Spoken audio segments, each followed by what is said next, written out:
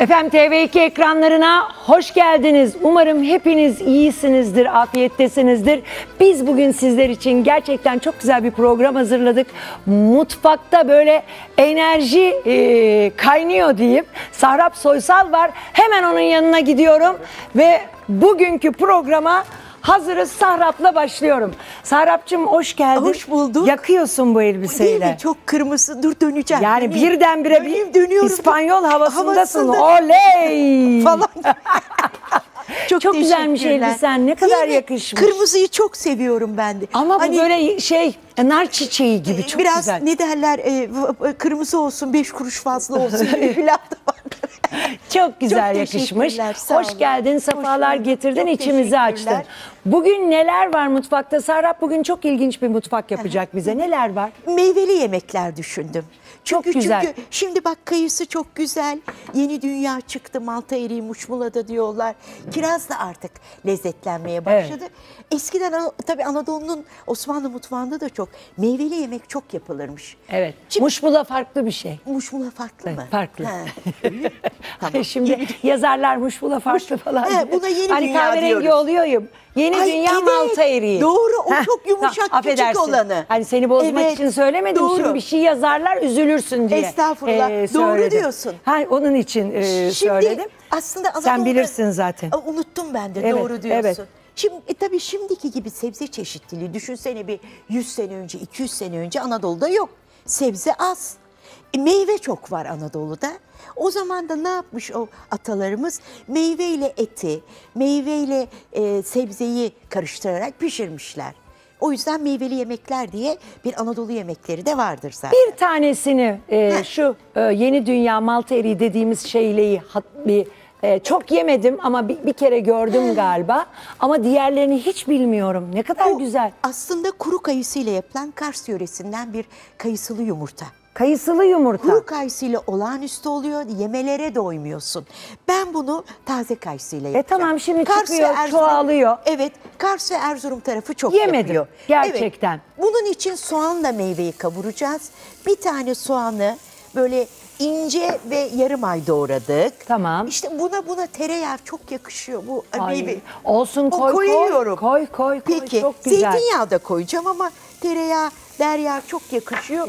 Tereyağı özellikle bizim jenerasyonun bol bol yemesi, iyi bir tereyağı. Değil mi? Mutlaka yemesi gerekiyormuş. İyi bir tereyağı ben eskiden diyetlere tereyağını koymazdım Sahrap. Doğru. Onu ne zaman koydum gerçekten her şeyim böyle iyileşti. Eminim ondan. Yani yaparak koyarım, temkinli koyarım, elbette, kararında yerim ama yerim. Evet, biz de tereyağı mutlaka kullanıyorum. Hatta tereyağı, zeytinyağı güzel oluyor. Aynen. Şimdi bunlar kavrulurken biraz baharatlarımızdan koyalım.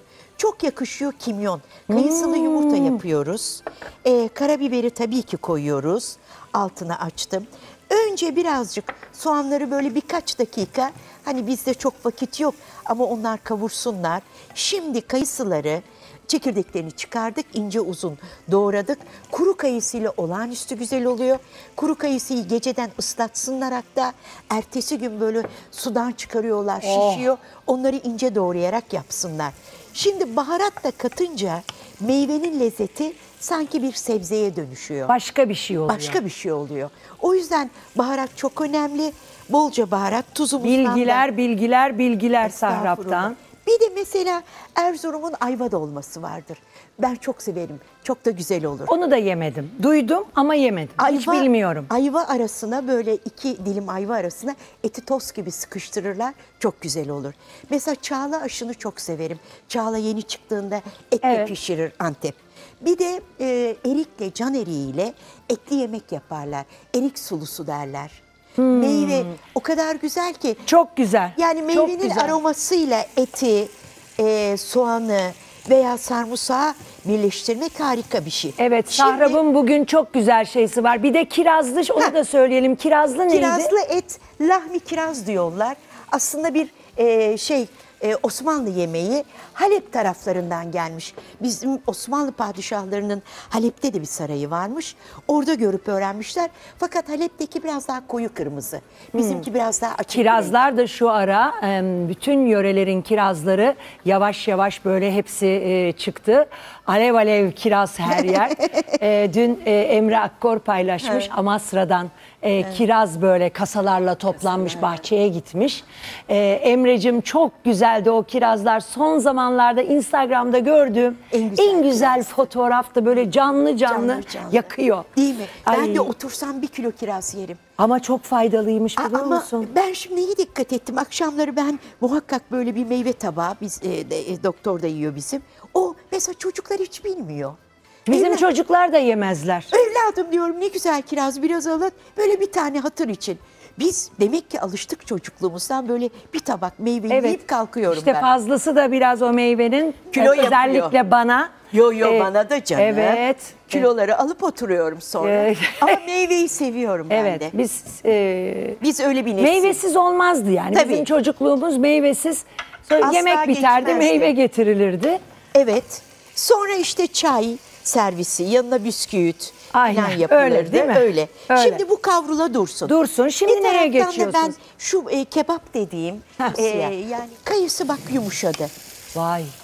Şimdi kayısıyla soğan yumuşadı. Tereyağı. Mis gibi bir koku oldu Bak şimdi oradan. kokuyu bir göstereyim size. Kokuyu göster, ben de kokunun resmini çekeyim. Bir bak kokusu. Mis geliyor. Geliyor. O kadar güzel koktu ki. Kayısılı soğan çok güzel. Bunu benim bir yemem var. Acaba çocuklar sever mi bunu? Sever mi? Sevilmem hiç. Soğanı az koyabilirim. Bence de. Az koyarım, severler. Olur, niye olmasın? Meyve çok seviyorlar. Yumurta benimkiler küçükler. Biliyorum. Minnaklar. Ali diyorsun. Evet, Ali ile Ömer. Ömer, benim de bir tane Ömer'im var. Çok severim Ömer soyadını, adını. Efendim bunları böyle koyalım. Şimdi tabii bunun ağzını da kapatmak lazım. İşte bu. Bunun için yalnız bu kadarla da bitmedi. Ben tabii çok severim. Şöyle taze nane, maydanoz gibi şeyler de katabiliriz değil mi? Yeşil. Nasıl olur? Ama Derya, buna biraz tuz katabilir miyim yumurtaların üstüne? Katalım. Çok katmıyorum bak, az kattım. İşte bu. Mis gibi Sabah koktu. kahvaltısında. Ben sana bir geldiğimde narla da yumurta yapmıştım. Azerbaycan'da. Evet, onu yapmış. Evet, yaptı onu. Evet, doğru söylüyorsun. Narı kavurmuştum. Azerbaycan'da çok yaparlar. Yumurta kırmıştım, onu da çok beğenmiştim. Evet ama yapmadım bak. Niye acaba? Acaba. Benim donmuş narım var çok. Tamam, ondan da yaparım ben. Yapalım. Tamam. Şimdi bu okey. Bunu yaptık, öbürünü yaptık. Şimdi